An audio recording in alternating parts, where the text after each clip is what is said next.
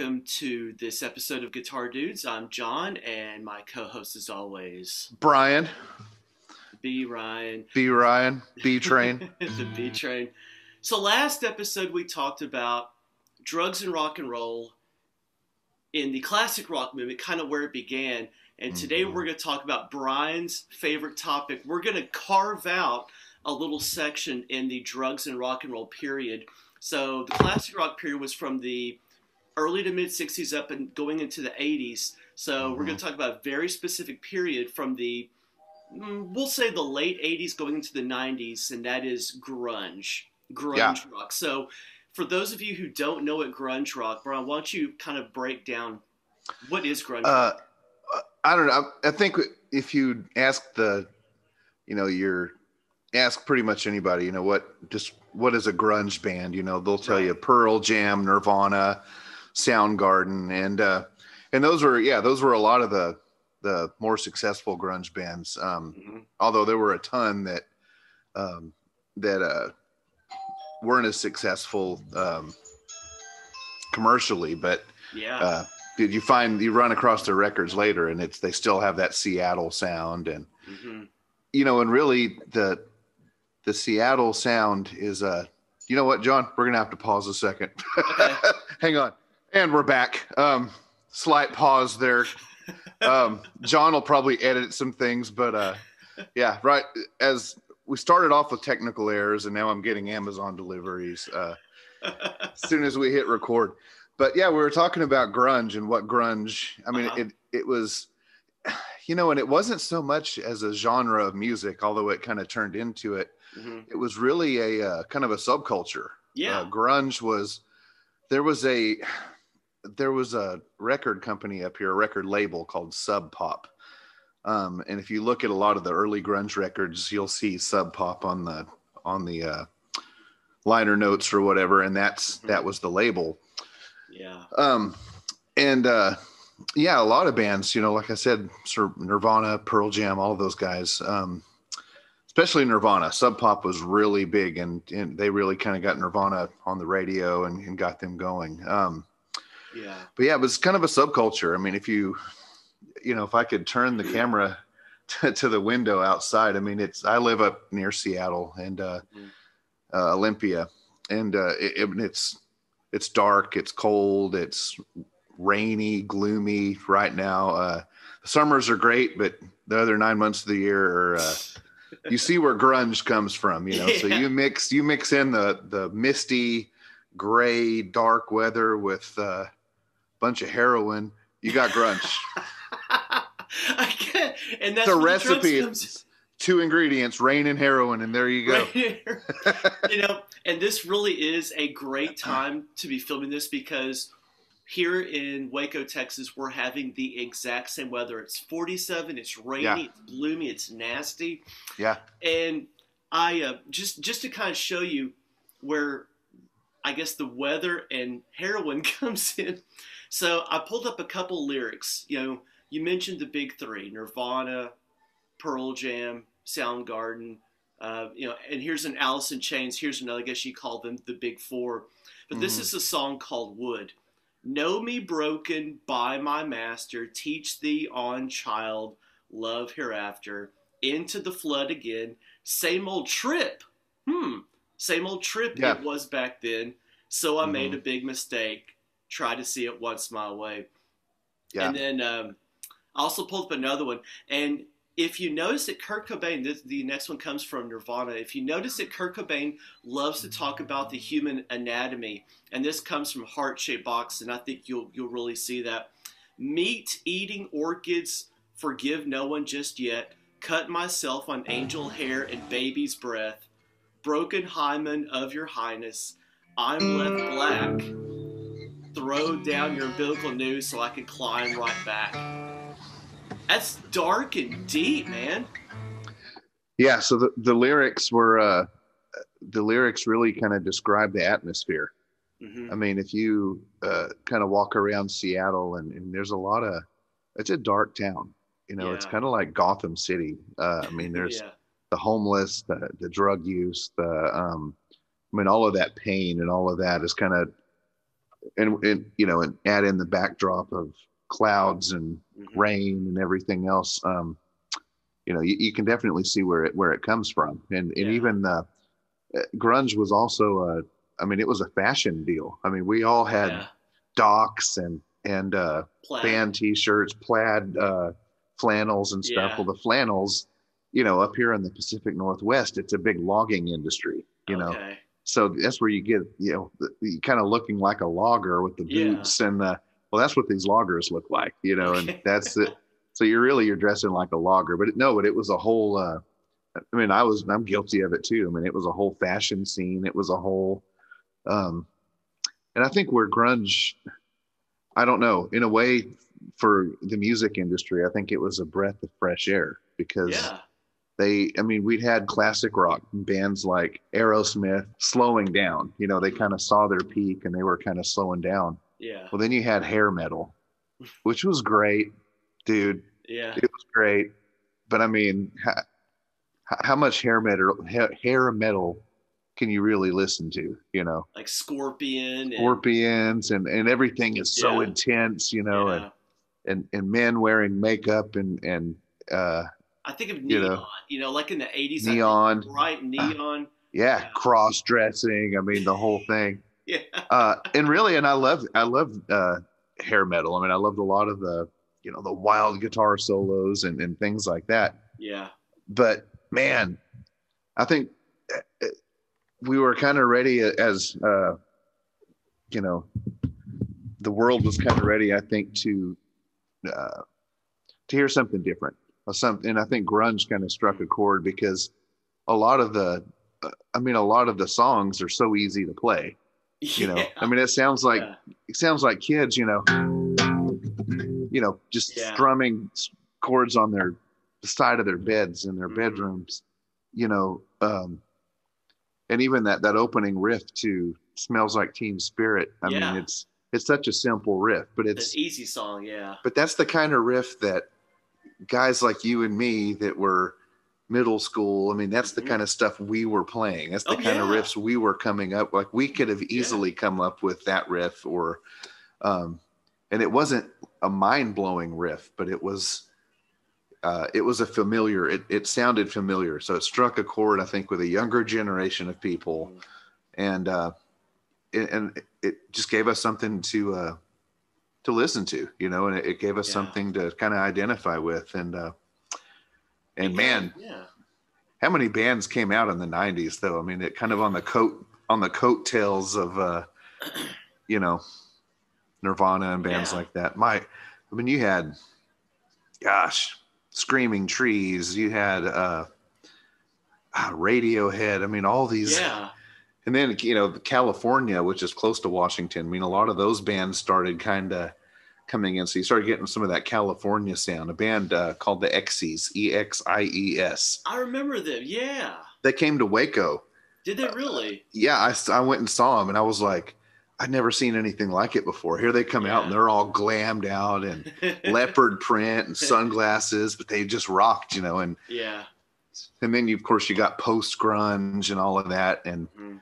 but grunge to me, yeah, I mean it was uh, I don't know, it was to me it was as powerful as the '60s. You know what I mean? It's like it wasn't just a genre of music; it was a period in time. I mean, it was a Would you call it a counterculture movement like yeah, the '60s for the baby boomers were for our generation, Gen Xers? That was the '90s. That was grunge. Would you say that those yeah, tie totally, together? Okay. yeah, because I mean you were I mean, look at the way people dressed in the '60s. You know, you had the love beads and the Oh yeah. and all of that, and we did the same thing with the docks and everything. And a lot of those Mhm. styles are still around today. Yeah. And I think a lot of the bands today are still trying to cash in on that. You know, but I don't know. You're not going to play it like Nirvana, Soundgarden. And I saw Soundgarden a couple years before Chris died. Really. I saw him here in Washington. They were amazing. I mean, I'd never heard a concert that loud, and his voice just cuts through. Yeah. I mean, anything, and they're just as good live as they are on the record. Oh, I bet. And then just seeing them in Seattle, it was like on a misty, rainy night. I mean, it was, you know, my wife used to when she was in high school and stuff, the Soundgarden used to play. They were playing where I live now in Olympia at a lot of their high school parties and whatnot. So, yeah, I mean, so it's crazy. It's there's a history behind it for sure. It really is. And when you mentioned how the sound kind of changed a little, to me, and let's take Alice in Chains. When Lane Staley died, there was that period. It was 93 or 94 when he died. Mm-hmm. Yeah, something like that. And then Alice in Chains tried to make this comeback. They got a new lead singer, which to me, Jerry Cantrell, the guitarist in this, I can't even tell you what the new guy is, but it's like Alice in Chains 2.0. I mean, it sounds good, but it's not. Yeah, it's not the Alice in Chains. It's not Lane Staley. Yeah, it's not the lead singer. Yeah, Robert Duvall. That's his name. That's it. And he does a great job in and of his own. And I think it's taken a few records for them to kind of give him the spotlight, let him be the quarterback. Because I mean, I couldn't imagine coming in. You're filling in for Lane Staley. Sure. I mean, nobody can sing like he can. Right. I mean, he just had that unique voice, and but you see some live stuff, and he does a good job. I mean, he keeps up. He can do, Man in the Box, Wood, all these songs, and he nails them. It's not Lane, but I'll take him over anything. And Jerry Cantrell, I mean, their guitar player. I mean, he's incredible, and nobody sounds like their band. Like no one. Right. As soon as that first 3 seconds kick, I mean, it's an Alice in Chains song. Oh yeah. And they were just kind of pioneers. And I think, I don't know, like I said, I think the music world needed grunge. They needed bands like that to kind of shake things up, and I think that's kind of where we're at. And I'm sure we'll do an episode, maybe next time, where it seems like nowadays music just needs to be shaken up. We don't have this counterculture, or we haven't had a counterculture movement really since grunge, and I think that's why it's so important to talk about grunge. And something else, and I know this is drugs and rock and roll, but we really want to lay out the groundwork so you understand the importance of grunge. So now let's go and interject the drug side of grunge, which is it's very easy to do. And I remember it was a while back that you said that Alice in Chains album Dirt. So once again, these are bands that you need to look up. Alice in Chains, if you've never heard of them before, Alice in Chains, Nirvana, Soundgarden, Pearl Jam. But going back to Alice in Chains album Dirt, which is one of my favorites, you said that album should have come with a needle. It should have. Yeah. I mean, it's dark. It's in the instrumentation, like I said, I mean, even if without even lyrics, I mean, just the guitars, the bass, everything was real dark. And I mean, and if you remember MTV, like Headbangers Ball, and those videos were like horror movies. I mean, they were so dark. Yeah. But I was watching a special this morning, a new special on addiction in Seattle, or just kind of Seattle's just kind of been on a decline last few years. Seattle's been on a decline as the drug use has been on an incline. So it kind of goes because they've just about decriminalized it up there. And it's really, and in big cities, big cities are notorious for drug use anyway. But in Seattle, it's very, very prominent. I mean, there's people walking up and down the sidewalks that are just tweaking out, no idea where they are. And even if you don't do drugs, I mean, even if you're, and a lot of these guys didn't. I mean, a lot of them weren't drug users, but you can't really be in Seattle. You can't walk down the street without experiencing that world, that life.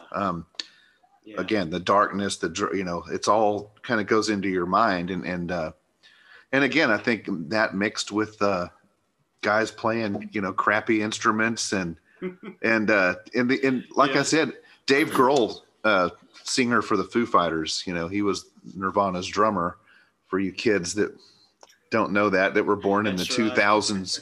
Uh, I Yeah. mean, he said once that, all Nirvana was just a band playing, or a bunch of kids with crappy instruments writing Yeah. some crappy songs, Yeah. and they got famous. Yeah. Like listen to Nirvana's first album, Bleach.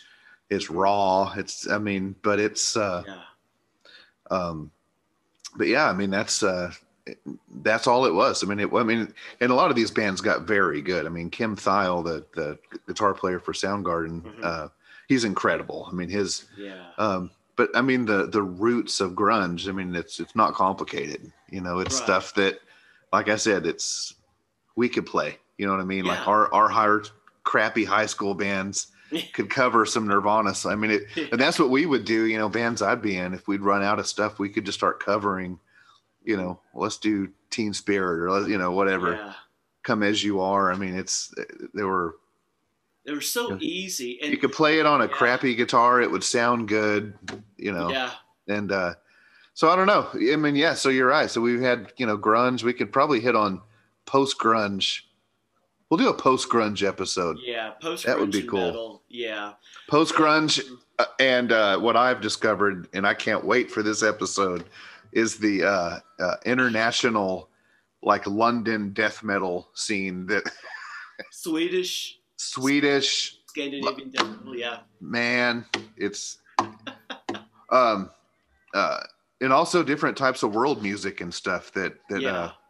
we should check out. So yeah, But that's I that's know. how it is. So Yeah. that's grunge. That's grunge in a nutshell. So once again, we recommend for those of you who have never heard of grunge, check out bands like Nirvana, Alice in Chains, Soundgarden, Pearl Jam, and as you mentioned, California bands like Stone Temple Pilots.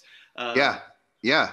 I mean, and they weren't so much I mean, they were one of the perfect example, a band that kind of came along. mhm. Um, and yeah, I mean, like I said, 90s, it was, there's a lot to see here. Yeah. I listen to those bands, and then you'll branch out and you'll hear other stuff. It's a big, Yeah. It's a big genre that people it's really don't think huge. about. I mean, like I said, we just named the big four or five if you count STP, Yeah. and you could just go on Spotify and just type in grunge Yeah. or 90s rock or 90s grunge Yep. and just experience it. Hmm. What amazing music that it was, and what kind of a counterculture music Yeah. it And was. it's also worth, and I'll keep it quick. It's the life it breathed into other genres like industrial, Yeah. stuff like Nine Inch Nails, Yeah. Ministry, Hmm. and punk, even Green Day, Fugazi, um, Rancid, Yeah. Sublime, stuff like that. Because Yeah. and it gave MTV, it gave video a big kind of a shot in the rear, and Yeah. so as people were listening to Nirvana, they'd start listening to Nine Inch Nails too. Yeah. That's a different genre. Well, then they're going to go listen to some Ministry, and then maybe even some punk. So it really did. The root of grunge really Yeah. did kind of branch out into just a Just like classic rock, huge thing. carried us through 30 years of music from the 60s to the 80s. Well, okay, Yeah. I mean, really, grunge kind of did the same thing. It carried us for the next 20 or 30 years. So now we're just kind of waiting to see Yeah. what's next. But Yeah. in a nutshell, how would you sum up grunge? Like in a sentence or so, how would you just sum up grunge? Life changing or what? Uh, I would say just soggy, you know, soggy, There you go. because that's how that's how you feel when you come in from a walk. Like when we're finished here, I'm gonna go walk my dog. I'm gonna be kind of soggy when I get back Yes, in. you will. Yeah. I'm gonna be kind of cold. I mean, that's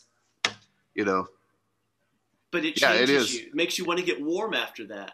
It does. It totally does. So Yeah. you know, There you go. Well, don't forget to like and subscribe. Comment below if you have any questions. If you want to know more about grunge, you can ask Brian and I. You can follow me on Instagram at John3Music. You can follow Brian on Instagram at Brian Clarity. I'll have the links below. We'll see you next time. Good afternoon. Later. Later.